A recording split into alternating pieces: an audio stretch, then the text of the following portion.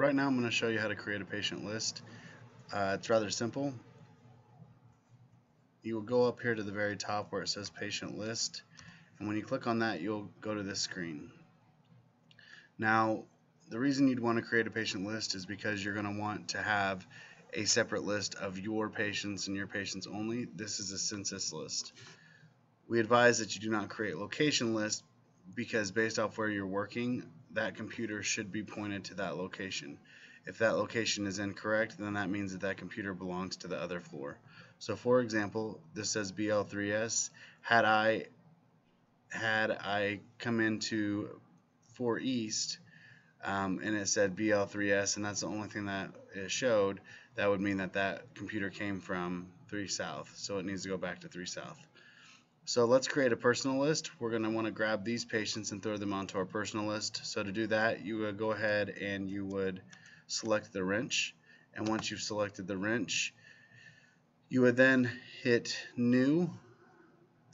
And once you hit new, you would go over to custom because we're creating a custom list. Hit next.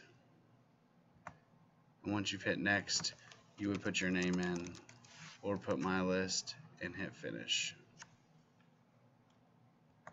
Once you've hit finish, you're going to highlight this available list and you're going to select the arrow and move it over, and then you'll hit OK. Now that I've done this, I will go through and let's say I have multiple patients. I would hit the control button and hold it down and I can select multiple patients, or if I just have one patient, I can select one patient.